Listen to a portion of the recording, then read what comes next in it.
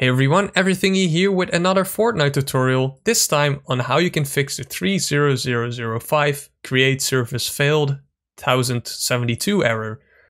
Now this error is caused by the EasyAntiCheat system of Fortnite, and some people that followed my previous tutorial on the 20006 error got this error afterwards.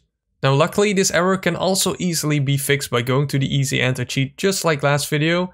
It's very easy, just go to your Fortnite install directory. For me it's Epic Games, Fortnite, FortniteGame, Binaries, Win64, EasyAntiCheat, and there you go.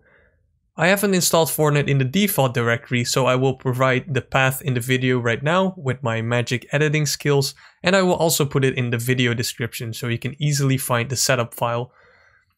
The next step is to run the setup file. It requires administrator rights, and then of course you select Fortnite, but instead of repairing service or pressing it here, you uninstall it and then install it again. And then it says installed successfully, and then you press finish. Now then you can go back to Epic Games and you should be able to launch Fortnite. If it still doesn't work after you tried this out, then I would suggest uninstalling the game and installing it again and seeing whether you can launch it, and if not, try repairing it one more time.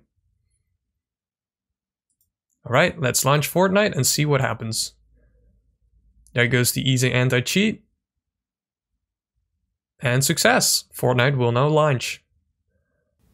And there we go. I hope this video helped you out. If you still have any problems, feel free to ask them in the comments below. And don't forget to leave a like or dislike, and maybe consider subscribing, because I make some awesome Fortnite videos as well. Anyway, that's everything. EverythingE out.